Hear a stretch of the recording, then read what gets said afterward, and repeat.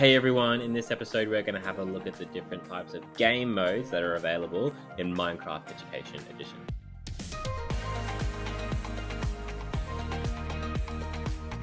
Okie dokie, so there are three main game modes and we're going to go through them just by basically looking at them, and we'll go through a bit of an explanation of what each one means. So here, what I'm actually going to do is start by creating new. Let's go new again. And essentially what you'll notice is that your game modes will come up here. Now the default at the moment is survival, and you really got to think of the game mode as dependent on what you want the students to do. So survival is really the real game base, the playing it as a game setting. So students will need to survive. They will need to, hunt and gather and eat and use the crafting tables, use all of those game features to interact.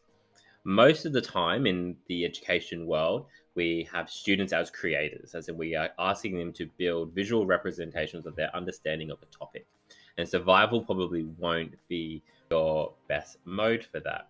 So what you want to do is you want to click down and you want to move here to creative. Now creative mode, let's go into it. I'm just going to quickly name this world and start loading it. Creative mode is just full open slather. We've got full inventory. Depending on whether you're hosting or whether you're letting them into their own space, is going to be dependent on some other controls inside that space, but let's have an actual look. So let's say if I was asked to create something in this space, the students will open up their inventory, and so the full inventory is here. Okay, so the full access to everything that is available. Now, obviously, like some things won't work depending on whether you want to be in the Nether or something, but we'll leave the Nether to another time. And students don't necessarily need to craft anything because it's all available. So from here, essentially, if we look at the other modes, if we and I'm going to show you how to do them through chat commands. So if we hit enter on our keyboard and then we go /, this one's actually really nice to remember. It's just it's what you're looking for. It's called game mode, and then you can either type the whole world, or you can basically just put the letter for it. So if we go to, let's go A, because that's the first one there, which means adventure. Okay, and then you hit enter, and it's going to ask you for who, and then so normally you want to do it for the whole class. You could just do individuals. I've done that before.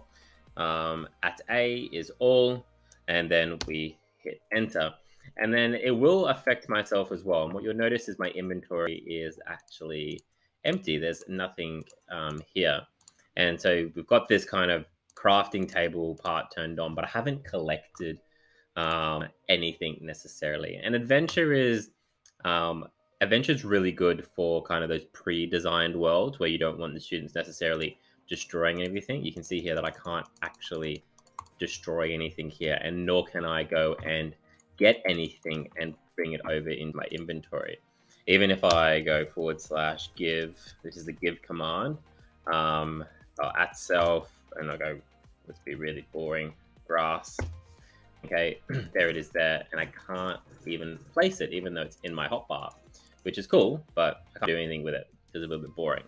Our next one, if we go back to it again, so game mode, and then let's try S for survival.